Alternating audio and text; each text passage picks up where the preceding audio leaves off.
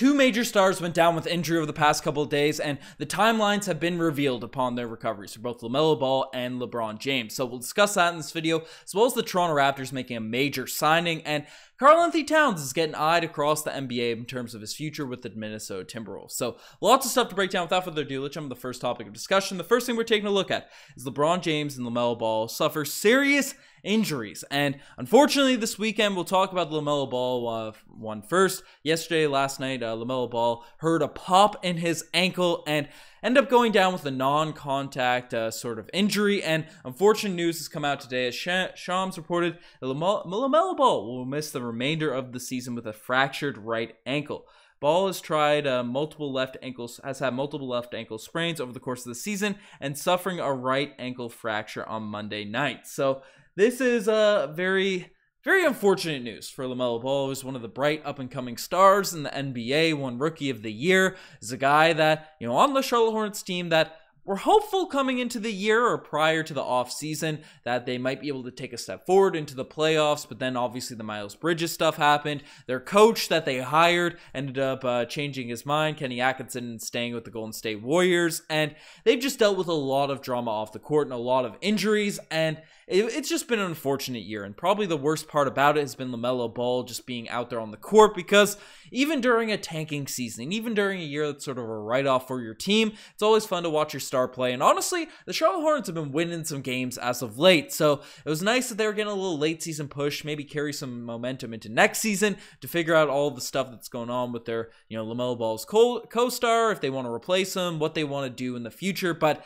now him suffering this right ankle fracture just sucks for this team. Now, it might help their tanking chances, but the fact LaMelo Ball has been dealing with a lot of ankle issues on both legs over the course of this year might be a little bit discouraging for a Hornets fan going forward, dealing with, we saw what happened to his brother, Lonzo Ball, who went down with an injury midway through last year and has been out since that point, missed all of the second half of last season, all of this year, so hopefully it's not the big baller genetics coming down with injuries and stuff, but wishing LaMelo Ball the best. And LeBron James, as Marcel discussed in yesterday's video, went down with an ankle injury as well against the Dallas Mavericks over the weekend on Sunday's game.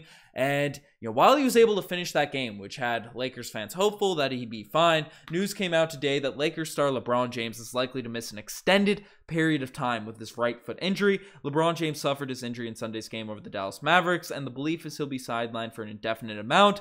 And Shams went on to report, and Woj also discussed how this could be anywhere from a couple weeks to a whole entire month to close out this season. Now, the Lakers are in a position to sort of push their way to the middle of the pack of the Eastern Conference. They're currently out of the play-in picture, but, out of the currently play-in seeding, but they can easily push their way in. I mean, the seeds 13 through 5 in the Western Conference are only separated by a few games, so they were looking good. The Lakers were winning some games. That big one against the Dallas Mavericks, and AD has started to come back into form after dealing with some injuries himself over the course of this year. The Vandalorian was a nice pickup. D'Angelo Russell's also been in and out of the lineup, but they have, they made the right moves at the trade deadline. They're hoping LeBron James coming back, they can make a push. News came out yesterday. Marcel kind of got cut off at the end of the video, but how the Lakers are trying to push, jockeying themselves to play the Sacramento Kings in the first round, an inexperienced team, but I don't know. It's unfortunate stuff, LeBron James going out.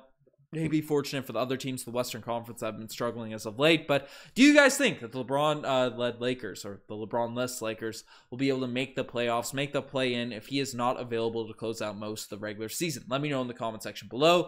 Next thing we're taking a look at is teams eyeing Karl-Anthony Towns. Now, Big Cat is a player that it's an interesting season. It's an interesting situation. He signed a big extension with the Minnesota Timberwolves recently, and it seemed like his future was pretty intact with the Timberwolves, and last season was an encouraging step for the franchise as Anthony Edwards was emerging as a star. They had a nice core roster. We just talked about the Vandalorian, but they had a lot of guys that helped this team have a fun season last year and make a little push in the play-in and the playoffs, and had a good series against the Memphis Grizzlies in the first round last postseason. But unfortunately, after giving up their entire future to acquire Rudy Gobert, they aren't much better off in terms of the standings, still similarly in the play-in picture, and it seems like a weird fit with Rudy Gobert and Karl-Anthony Towns in the front court. Now, They just acquired Mike Conley, and they're trying to turn things around this season to make a push to get out of the play-in,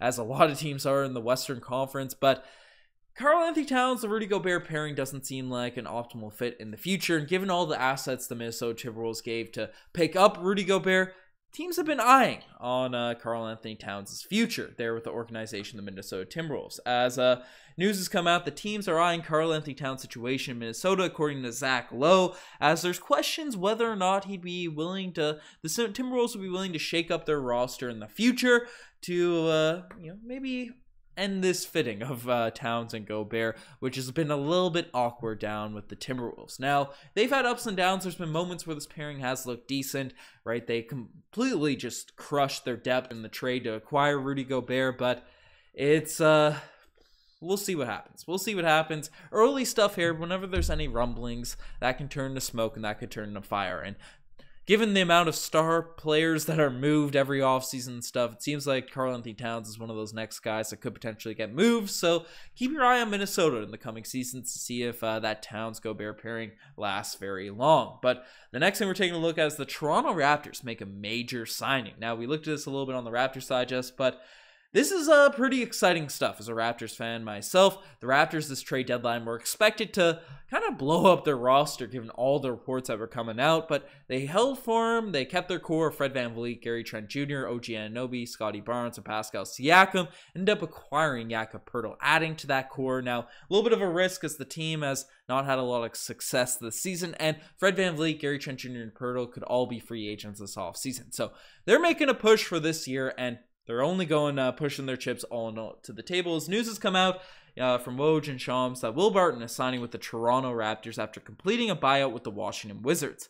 He'll be eligible for the playoff roster, and he's playing 29 postseason games with the Nuggets and the Portland Trail Blazers. So this is pretty big news. This is pretty big news as Will Barton is a guy that fits sort of exactly what the Toronto Raptors need. They need shooting. They need shot creation off the bench. News also came out that they waived Juancho Hernangomez to fill out this roster spot. And with the exception of Fred VanVleet, we've seen it with him being out in recent games, Gary Trent Jr. really, there's no natural real shot creators on this roster. Pascal Siakam has sort of developed into it. OG can do it at times, but consistently, night in, night out, right, the Raptors need a little bit more of creation. Now, this doesn't just mean spot-up three-point shooting, as the Raptors don't run a lot of sets for three-point shooters. They need guys that can sort of create their own buckets, and Will Barton gives the Toronto Raptors exactly that. I mean, this season, the stats aren't absolutely off the charts remarkable, right? You pull them up here, right?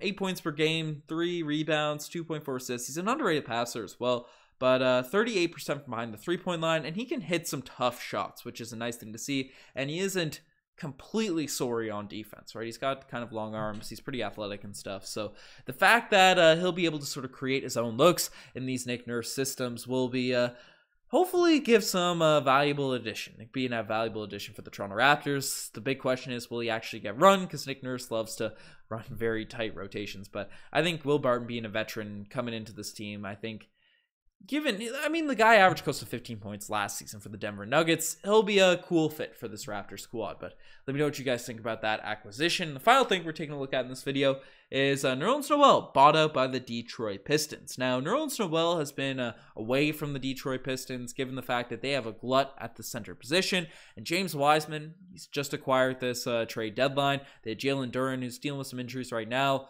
right? They trade away Kelly Olynyk in the offseason. I'm missing up the timelines and stuff, but they've had some guys that play the center position. Marvin Bagley, that's the name I'm forgetting, slipping my mind, who's been putting up solid stat lines as of late. A big game against the Toronto Raptors. His first Detroit Pistons have back-to-back 2010 games in recent memory. So they got some bigs there in Detroit. The fit wasn't really there with Nerlens Noel. News came out today that the Detroit Pistons have completed a contract buyout with Nerlens Noel. Can join a team, become playoff eligible for whatever roster he joins. Now, Nerlens Noel will be interesting because he is a guy that can provide some solid defense for any given roster, right?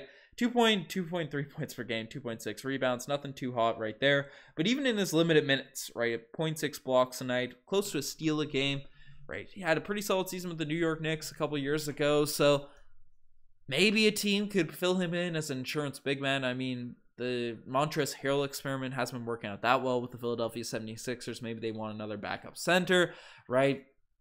Who really knows? But a guy that can come in, be long, play some defense, could be an interesting piece in the open market. But let me know what you guys think about all of this NBA news. Subscribe to Courtside Digest. We want to stay up to the latest in the NBA. Anyways, I'm signing out. Cheers.